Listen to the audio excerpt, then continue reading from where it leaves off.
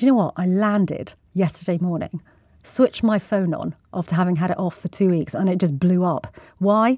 Because the Deputy Prime Minister and Justice Secretary, Dominic Raab, has resigned after 2 bullying allegations out of 8 made against him were upheld by an independent investigation.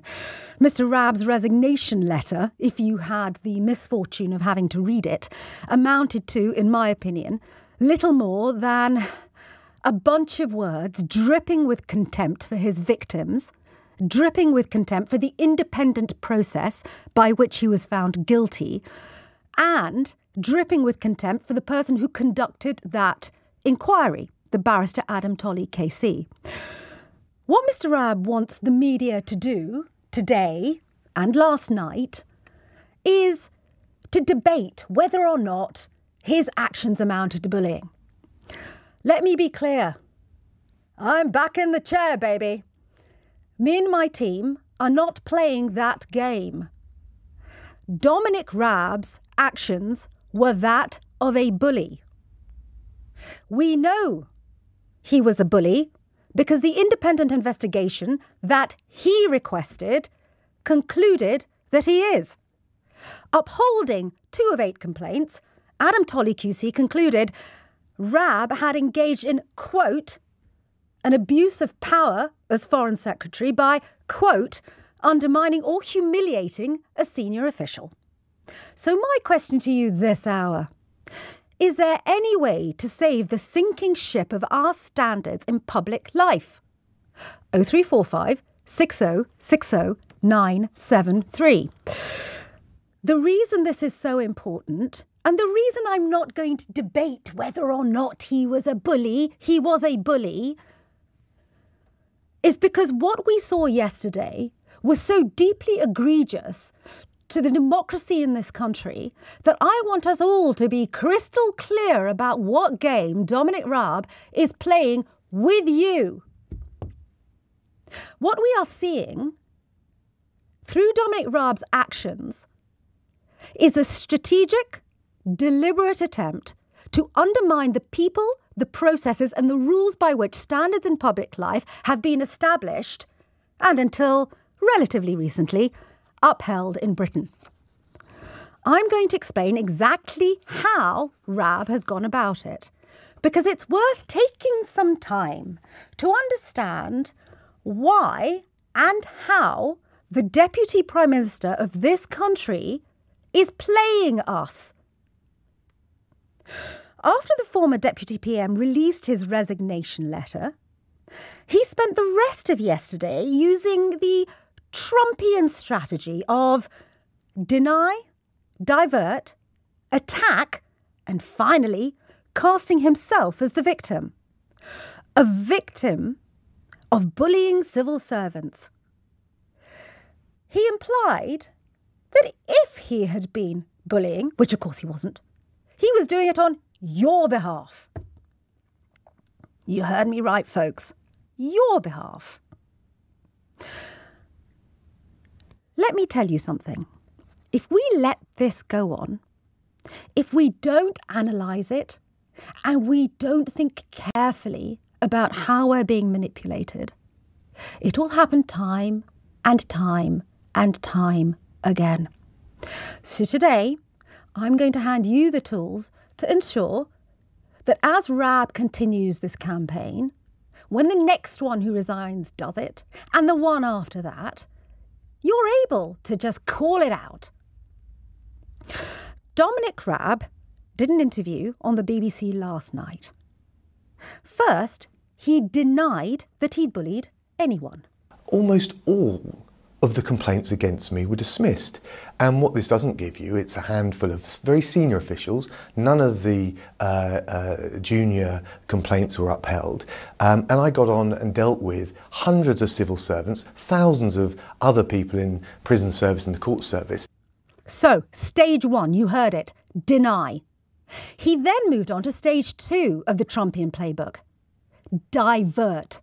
Divert attention away from his egregious behaviour and then go on the attack.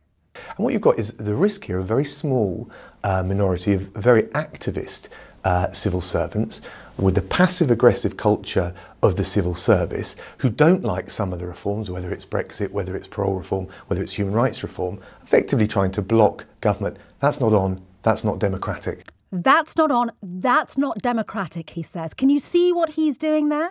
Can you see it? He's casting himself as your saviour. If he was hard, if he was intimidating, if he bullied, it was for you. That's his strategy. So, he is denied, he's diverted, he's attacked. So there's Raab saying there are a small, dangerous, aggressive group of civil servants blocking the will of the people. Where have you heard that before? This is where. All of us here today do not want to see our election victory stolen by emboldened radical left Democrats, which is what they're doing, and stolen by the fake news media. That's what they've done and what they're doing. Did you hear it? Did you hear it? Alex, let's change course. That Raab divert clip. Play it again.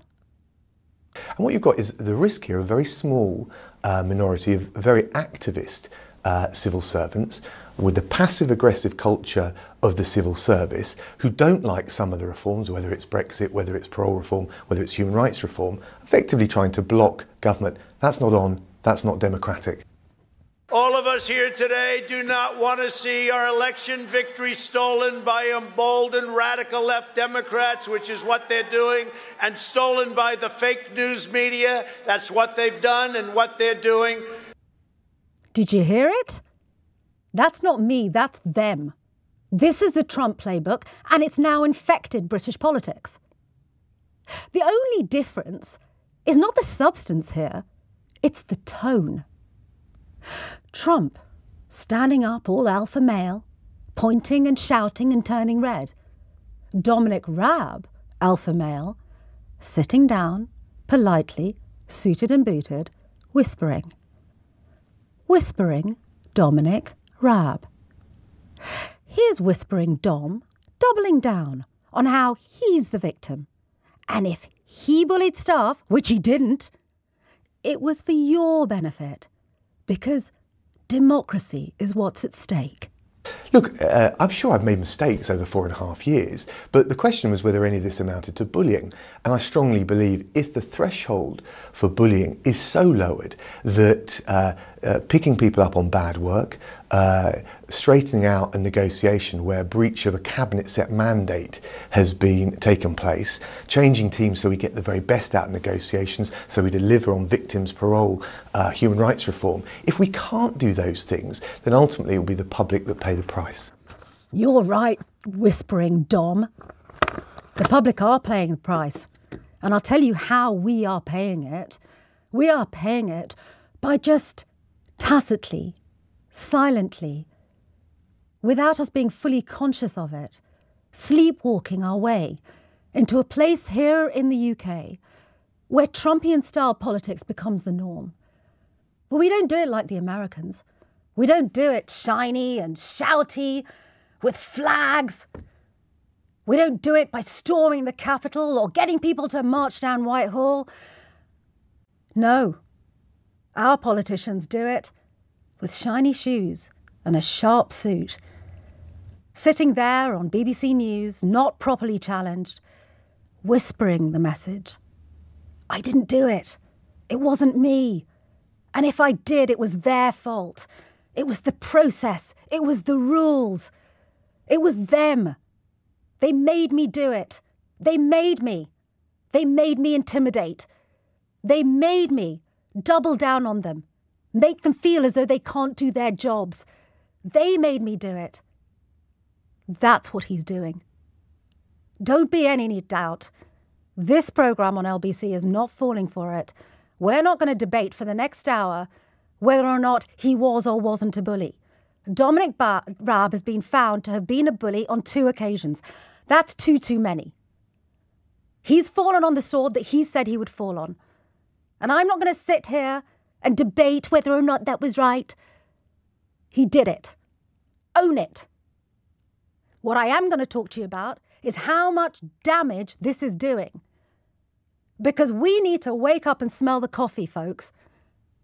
We've got to stop it, and we've got to stop it now.